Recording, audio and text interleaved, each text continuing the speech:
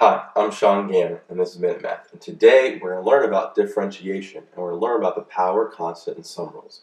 And we're going to differentiate each function with respect to x.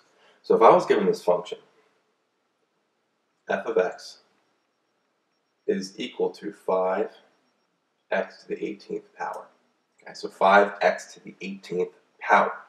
Well, right here, I'm going to be using the power rule. Okay, so when I take my derivative,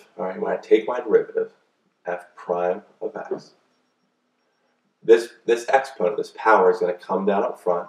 So we have 5 times that power, 18, times x to the power of 18 minus 1. We take whatever that exponent was and we subtract 1 from it.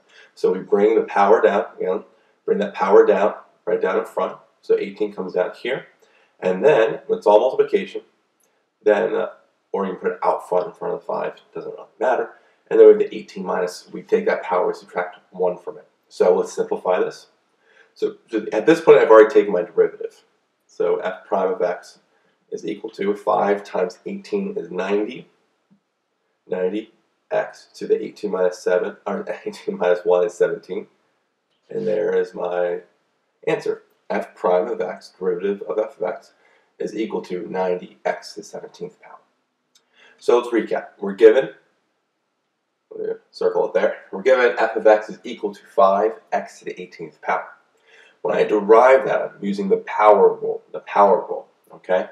So when I derive that, I have to bring this exponent down, 18 down here, okay? The power comes down, that's part of the power rule, and then we subtract the power by 1.